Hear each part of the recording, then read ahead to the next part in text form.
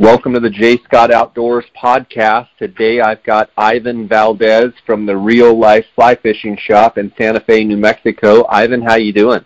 I'm doing great. Jay, how are you today? Good. I just did a little fishing earlier today, and our runoff here, I'm in kind of central Colorado between Glenwood Springs and Aspen, and it's been so cold here, our runoff actually hasn't even started.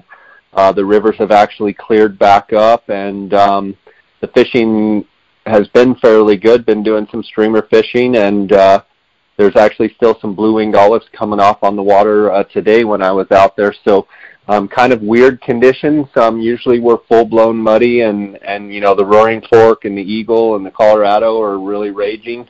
But, you know, Aspen, the ski area, was open last weekend. They're actually opening back up this weekend as well. So curious to see how your conditions are doing down there in New Mexico. Oh, we've had some crazy conditions out here as well.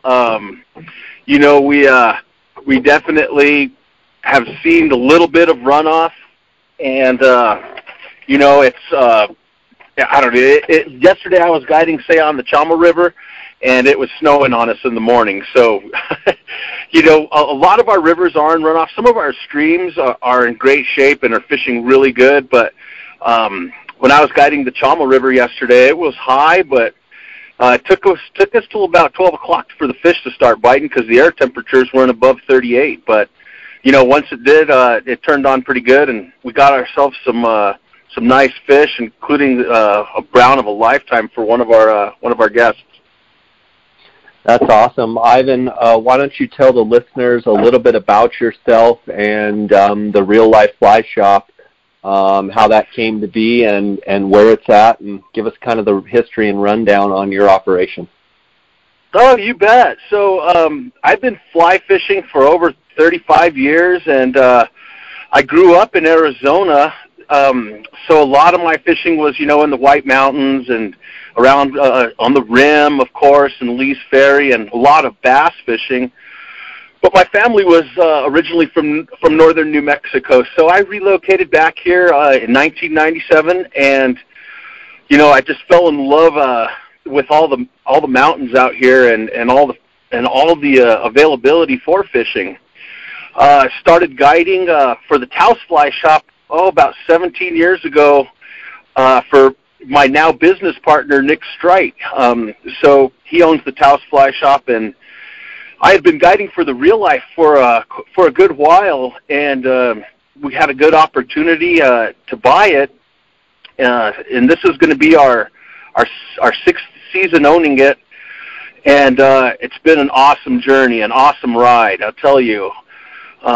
Getting to wake up and the mountains are all around me, and you know, as a bunch of your podcast listeners, they love the outdoors. So I mean, you know, they might know what I mean by that. And you know, sure. What's really cool is I have such a sweet balance. You know, if I'm getting a little burned out on one, I can, you know, either guiding or the fly shop, I can always revert back and go, you know, get my other gig going. And it's just, I'm living the dream, as one of my guides would say. That's great. So you're based out of Santa Fe, New Mexico. Talk about the waters that are around Santa Fe.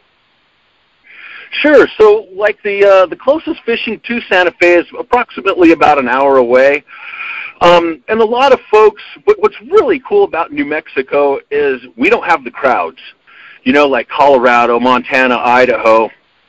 And so a lot of our rivers that we do get to fish, you know, we have that serenity where we're not wall-to-wall anglers like, well, with the exception of like the San Juan in the summertime, you know, that can get pretty crowded, but for the most part, it's not too bad. And, you know, a lot of the rivers that we guide, the Rio Grande, the Chama River, the Conejos River in southern Colorado is an awesome river as well.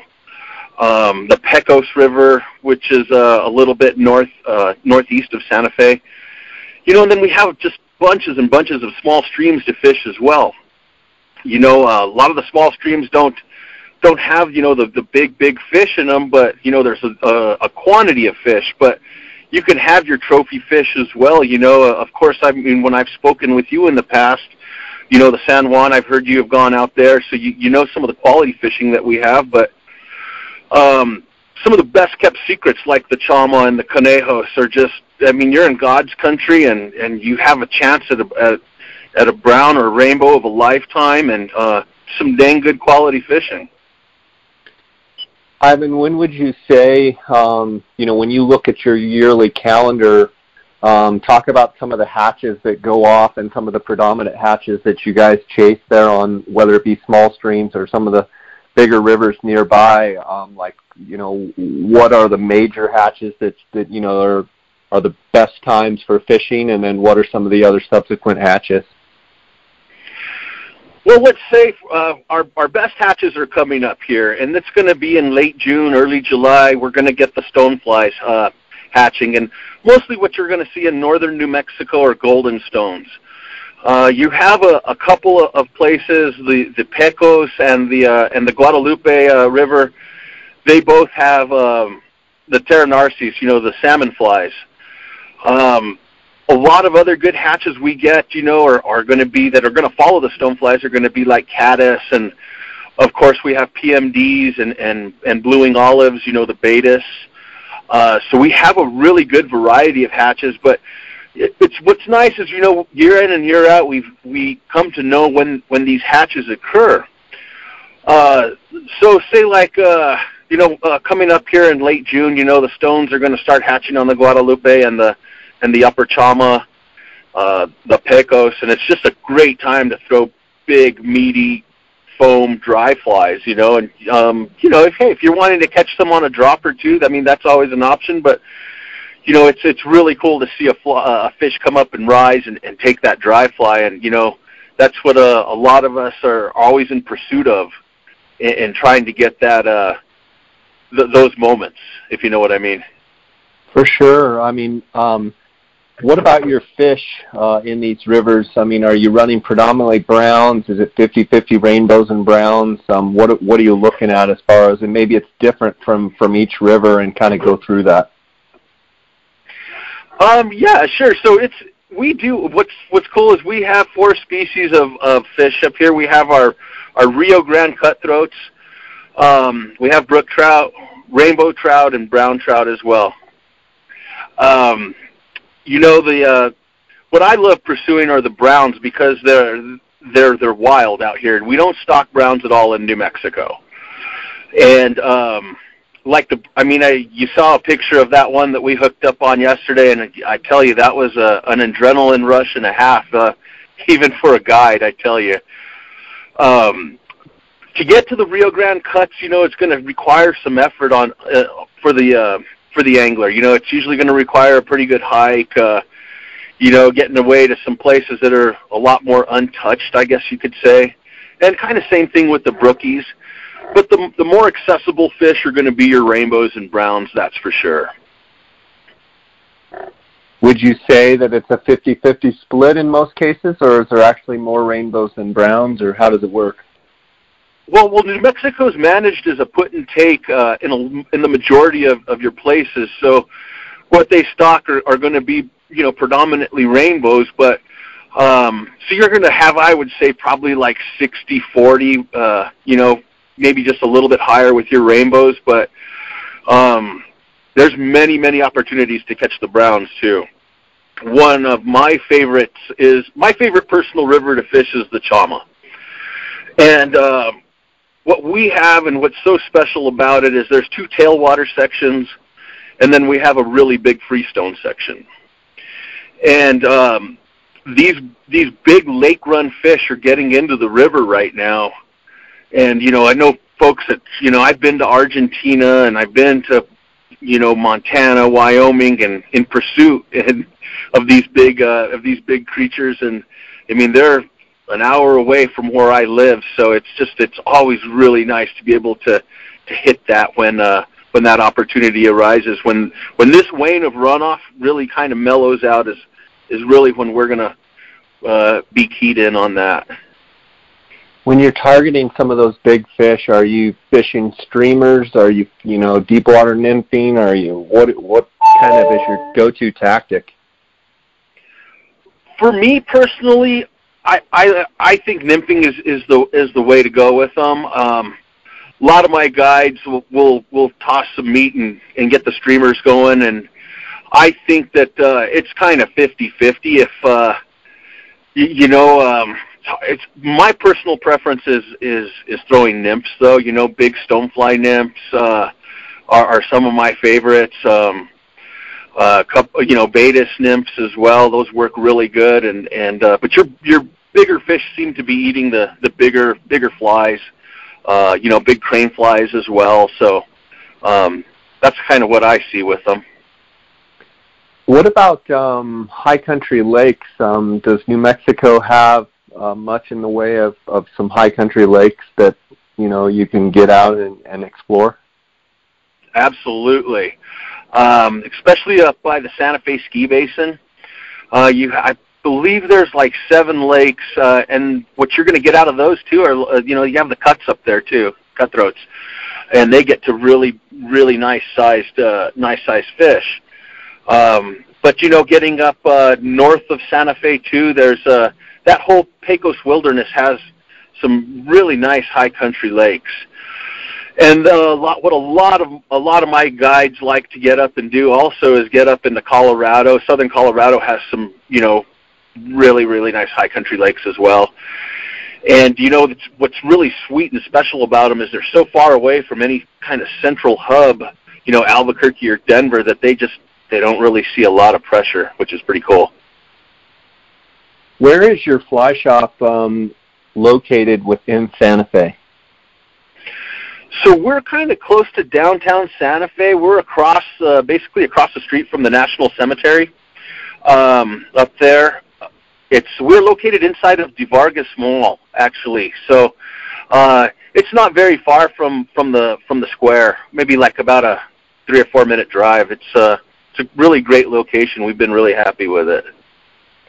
Do you feel like New Mexico somewhat is, doesn't get the recognition that it deserves as far as some of the quality fishing that it has? Because it seems like it's, overshadowed by Colorado and Montana and Idaho and Wyoming and some of the other states.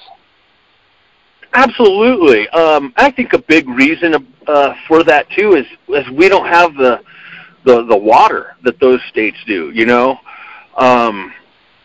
Our big rivers out here are our major 4, actually 3 is the San Juan, the Rio Grande, and the Chama. Other than that, we really don't have the big rivers that a lot of folks are looking for. But I mean, those 3 rivers are pretty special in my heart, that's for sure. But yeah, I don't see New Mexico getting that the crowds, and I totally love that about this state. You get out there, and like I tell folks this, when I get out and fish the Rio Grande or I'm guiding the Rio Grande, yeah, you might see a couple of anglers here and there, but shoot, usually when you're out there, you feel it's like you have your own piece of private water. With these hatches that you say are coming up, a lot of that has to do with the water temperatures warming. Is there one hatch that you would say is your favorite, and then is there one hatch that you would say is most predominant and lasts the longest? My favorite, I would have to say, and that it lasts pretty good, is the blue wing olive hatch on the Rio Grande. The Rio Grande, it has some different sections. You have some fairly easy, accessible areas, and then you have the Rio Grande Gorge, which takes some effort to get in. But the blue wings hatch there at 2 different times of year.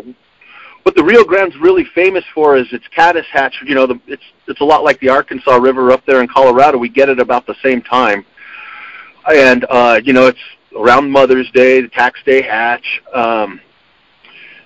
But before the caddis hatch happens, you do have the blue wings coming off, and they're coming off in, big time too.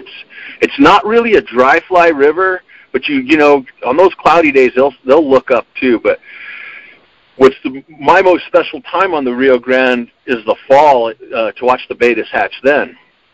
I mean, you have all the colors around the river too, and it makes for a really sweet experience getting to look around and and be able to see all that. And then the fishing, I mean, the fish are just eating hard because they're getting, they're putting on weight for the winter, and it's a pretty special time to be out there. How often do you get up to the San Juan up below Navajo Dam and fish on the actual San Juan River? Myself personally, I would say, maybe 5 or 6 times a year. What have you seen with that river as far as, where is it in its stage of is it doing good? Is it, what status is it at? The San Juan went through a little bit of trouble I would say for about a 2-month period, and it just started clearing up, but there was so much early snow melt this year that it got into the river channel in the lake, and for the first time that I could ever recall, the Juan was, it was pretty dirty, like chocolate milk. And it fished really tough. The water temperatures got really cold and low. I mean, usually the Juan is like about, 42, 43 degrees year-round, but it got lower than that. So the fishing really, really, slowed down. But lately it's been awesome. I have one of my guides up there right now, and I just talked to him earlier today, and he said it was pretty sweet up there right now. But yeah, the drought, that lake level has been so up and down the last few years. This year, by the grace of God, we've had just an incredible amount of snowpack, and it's helping fill our reservoirs and getting things back to par. And I don't know if the San Juan is going to have its big release this year. From what I'm hearing, that they're not going to, but that remains to be seen. On some of your more local rivers, the Chama and the Rio Grande and what have you, on years like this where there's plenty of snowpack, I mean, do you guys in late summer, do you run into where the water temperatures are getting too high where they have to, kind of call off fishing at noon and not fish the afternoons, or does the water typically stay cold and you're able to fish all summer long? Like a year like this, it's like, I think this year is going to be epic. And it's going to be all summer long.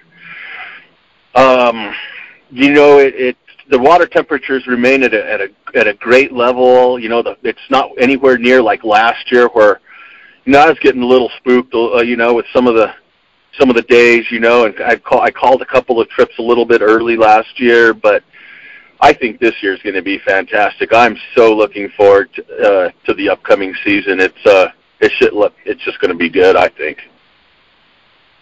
Is there any one particular fly throughout the summer? Obviously if there's hatches, you want to match the hatch as much as you can, but I mean, is there a go-to fly that you just fish, when maybe there's not a predominant hatch going, or what is your method usually, your go-to method? Well, I have this fly that I designed. It's based on the Star Wars series, and it's a Baetis pattern, and the most popular one I have is the Master Yoda. And I've been fishing with that fly for, I'd say 16 years, 15 years, and Umpqua just picked it up. And so, your local shops might be able to have it. If not, let me know. I can get you dialed in with that. But it's been my go-to fly, and it seems to me like I always have it trailing a bigger fly or, an attractor, obviously, and it just it has a tungsten bead, and even though it's a size 20, it still gets down pretty quick. And fish have been crushing it for years now for me. I was lucky enough to have my Umpqua rep in my FlyShop, and I had never really thought anything about it, and he saw the patterns, and he was like, man, you should submit those and get them out there, and I was like, really? And it turned out to be quite a journey, quite an experience to have that happen for me. I've been pretty proud of that, I'd have to say. So you're an official tire for Umpqua then? Yes, sir. That's awesome. So how many patterns have they picked up? They've only picked up 3. That's the one pattern, but they picked up 3 colors on it. They picked up the chartreuse, purple, and red. My personal favorites are the gray and the olives, though. But those other ones are pretty deadly as well. And Umpqua's just like, yeah, we just kind of want to see the response to these, and I'm anticipating they're going to pick up a couple of more colors as well here coming up next season. As far as flies in your fly shop, talk a little bit about the inventory and what you guys carry there in the fly shop, and if people are, headed to New Mexico to go fishing, can they just stop in and pick up flies? Oh, absolutely. I mean, we have tons and tons of flies. Sometimes, I mean, my fly bins are overflowing into some of the plastic bins now. That the old school, you can pull them out like a drawer kind of. So I have I don't know, I have countless amounts of patterns. But what I pride myself and our fly shop in is our customer service. We feel that if we help folks out, and give them good advice, or they experience a really great guide trip with us, chances are they're going to come back. And that's just always been a big deal for me, and making sure folks are taken care of. Some folks don't have an opportunity to come into the store, and we understand that, but we also mail flies out, hey, if you can come into the store, we're more than happy to help you out, either with a guide or pointing you in the right direction. My business partner has, his dad's name is Taylor Strite, and he is in the Freshwater Hall of Fame, and he has a few books out, and one of them is Fly Fish New Mexico, and it's a really, really good book. It gets you pointed in the right direction, has fishing spots, hatch charts, the whole 9 yards. But yeah, whatever you need, we're there to help you. Seems like he wrote that book and co-authored it with a guy named Glenn Tennant. Does that ring a bell? No, but Maybe I've heard, not. Isn't Glenn from up at, I heard Glenn's up in, isn't he from Lee's Ferry? Yeah, he was a Lee's Ferry guide for a long time, and I think he's up at Duranglers now in Durango, but maybe I'm getting that mixed up. I actually used to work for Glenn at the fly shop in Phoenix. He owned a shop called, I think it was Complete Fly Fishing, and then it moved to Scottsdale, and they started calling it the Desert Sportsman. But I've heard he's moved up to Duranglers, but I think I actually remember we used to carry that book, and maybe that's where I'm getting it mixed up, but I definitely remember that name straight, as far as referencing New Mexico. Well, that's cool that you have them as a partner. And Ivan, is this your full-time? Is this what you do all the time, or do you have another business as well? No, this is full-time, running the fly shop and guiding. And, that's awesome. I'm so blessed. How much guiding? Yeah, I'm blessed, man. How much guiding, how much time do you get to spend out on the water? Definitely not as much as I have in the past. I'm getting, I still love it, but I'm definitely not guiding as much as when I was in my 30s. But, it seems like every July I'm out there. I don't have a day off, it ever seems like, in July. So, I'm still rocking and rolling. It's what's really cool about my gig, and what I like about it is I can kind of pick and choose when I want to get out, and most of my clientele are my return clients. So that's how I've built a lot of relationships and bonds, and you probably know what that's about. You being an outfitter and guide for many years as well. So I'm totally blessed, and I'm blessed to have a really, really awesome business partner. I got into this business, and he had been established already in Taos for such a long time that it made the transition just super easy. We carry Patagonia, Columbia, Orvis, Sims, and to name Winston, to name a few of those of the brands we carry, and it was a real seamless transition to get that all dialed in. Well, good for you. That's awesome. I know we met last year actually in Douglas, Arizona. You and your dad were, I think, just heading down, going to go hunt coos deer. You've been hunting coos deer down there for a while, and I think you and your dad were heading out on a trip, and I forget if I was coming or going, but I think I was in between trips, and that's where I met you, and we kind of started talking about fishing, and it sounds like you also like hunting with your dad and coos deer. And do you also hunt, turkey, elk? Do you have other passions as well of hunting? Oh, yes, absolutely. And, I get to share that all with my father, and to me, my dad's getting up there now. He's in his early 70s, and, to me, that's just like the most special thing, one of the most special things in my life, Yes, will I continue doing it till I get old and gray? Of course, but just these times, that when you're a lot younger, they don't sink in as much. You know what I mean? And now that you're getting, I'm getting a little bit older too, and so is he. It's like, dang, it's a pretty awesome experience to be out there and do those things with him. And shoot, he still moves around pretty good in that coos country. I was pretty psyched this last year to see him, but we love the coos hunt, man. It's so fun.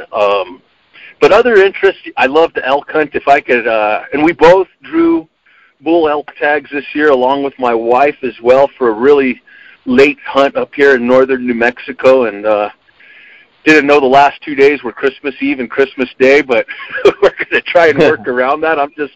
Hey man, I'm happy to get a bull tag in my pocket. It's I can't wait. And the unit we're going to, it's got some really nice bulls that come in off the Jicarilla, and I can't wait for that to roll around. My dad drew that tag, the same unit for a really limited entry deer hunt last year, and we had some success, and it was pretty special. Well, that's awesome. It's great to get to talk to you. I'm looking at your Instagram right now, looking at some of these photos, and you sent me some photos of your trip yesterday out on the Chama. And I want to encourage the listeners, if you would like to fish in northern New Mexico, give Ivan a call. Make sure you check out the Real Life FlyShop there in Santa Fe. And Ivan, I want to take a second here to thank the sponsors of my podcast. I want to thank GoHunt.com. If you guys are looking for binoculars, spotting scopes, rifle scopes, anything to do with glassing, tripods, my friend Cody Nelson of 20-plus years, he's the optics manager there. You can reach him at 702-847-8747. That's extension 2. You can also send him an email at optics@gohunt.com. I also want to thank KUIU, that's K-U-I-U, KUIU Ultralight Hunting. You can find out more about them at KUIU, that's KUIU.com. Also, Canyon Coolers, based right out of Flagstaff, Arizona. If you use the JScott19 promo code, you're going to save 10%. Also, phonescope.com. If you go on my Instagram and look at any of the photos or any of the videos on my Instagram page, you'll see that they're done with the PhoneScope device. It's the best digiscoping device out there. Fits right on the iPhone 10. And if you use the JScott19 at phonescope.com, you're going to get a 10% discount. And then onxmaps.com, if you use the JScott19 promo code, you're going to get a 20% discount. All you got to do is go to onxmaps.com and sign up, and you'll get that 20% discount if you use the JScott19. Ivan, it's awesome to get to talk to you. If you can hear it in your voice, you're passionate about fishing. I'm excited to watch your progress over the summer. I'm going to be following your photos. Please send them to me as well, and I'll try and do the same. I appreciate you taking your time this afternoon to talk to us, and I'm going to give you a chance to let people know exactly where they can find you, exactly where they can reach out, and I'll also link them up in the show notes. So why don't you do that? Awesome. Yeah, so you can call us anytime at 505-995-8114. And our both our Instagram and our Facebook pages are The Real Life, and that's spelled REEL. If any of your listeners mention your podcast, I'd be more than happy to give them 10% off on a guided fly fishing trip. So, awesome. Thank you for that. Yeah. Oh yeah, you bet, man. And I hope to get you down here someday soon, and get share my passion and show you some of these waters here in northern New Mexico. And if any of you ever have any questions or concerns, or you need river conditions, feel free to call us. We'll be more than happy to help you out. And Jay, I really appreciate you taking your time today and getting me on your podcast and letting me share my passion for the New Mexico outdoors with your listeners. And I hope to see you out here sometime, buddy. Yeah, I can't wait to come down. Some of those browns are beautiful. The spots that you're fishing are beautiful, so it looks like a great time. Yeah, I'm excited. So sounds great, buddy. Thanks for spending time with us, and thanks for bringing some good knowledge to us and bringing some value to the podcast. So I appreciate it, and encourage the listeners to reach out to Ivan. He's a good dude. Thank you, brother. You have yourself a great day, huh? All right, buddy. God bless. Take care.